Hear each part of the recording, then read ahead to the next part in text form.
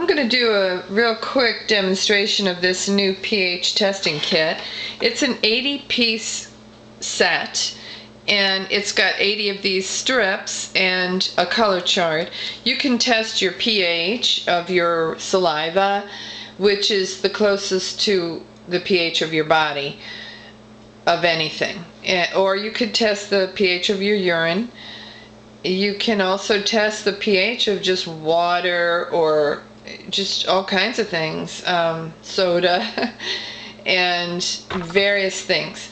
So I'm just going to demonstrate, first of all, using this to test the pH of my saliva. Now I just cut a snippet of it because I'm pretty frugal and I don't want to use a whole test strip just to do one test. Now, to take a valid saliva test, you should not have eaten anything 20 minutes before your test. And then you just kind of wad up, just get some saliva kind of in your mouth and spit it out into the sink, and then work up some more saliva and spit into the spoon. And I'm using a white spoon so it can show up a little bit better. So I'm going to just do that.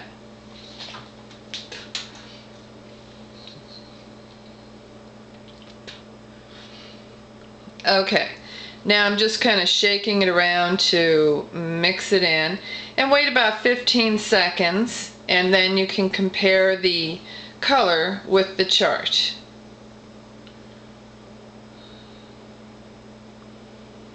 I'd say it's been about 15 seconds now. Let me just kind of pull that strip up out of the saliva.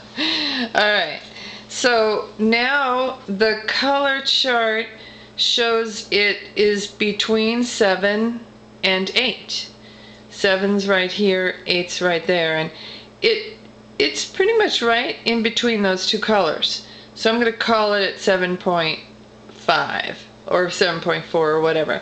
Now that is really a perfect score. That's what you're looking for.